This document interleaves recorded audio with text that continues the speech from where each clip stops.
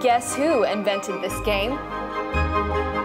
My name is India, and today we're going to see which famous Israeli games you have in your closet. Board games in Israel go back thousands of years. These ancient board games and pieces were discovered in locations all across Israel.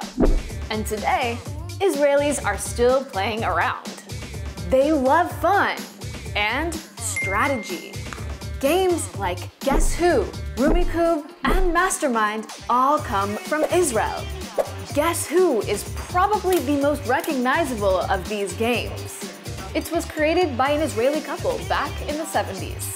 After the game was picked up by the gaming and toy company Hasbro, it exploded in popularity. But funny enough, it's more popular abroad than in Israel. Instead, Israelis love Taki, which is kind of like their own version of Uno. You win Taki the same way you win Uno, by getting rid of all your cards. That's why I call Taki Uno's Israeli brother. Another classic here, although it was not invented in Israel, is backgammon. Or in Israel, they call it sheshbesh. I'm a little embarrassed to say this, but this is my first time playing sheshbesh.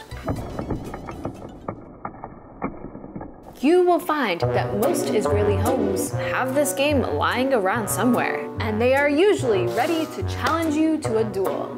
But there is one amazing thing about this game. Backgammon unites Israelis and Palestinians. Every year, both Israelis and Palestinians come together for friendly backgammon tournaments in Jerusalem. And since Israel is known as the startup nation of the world, the funniest Israeli game to me is Alto Palto. It's like Monopoly, but you make your own startup. And instead of using dollars or shekels, you use Bitcoin. It's also commonly known around here that Israelis love to play the lottery. Maybe because almost all other forms of gambling are banned in the country.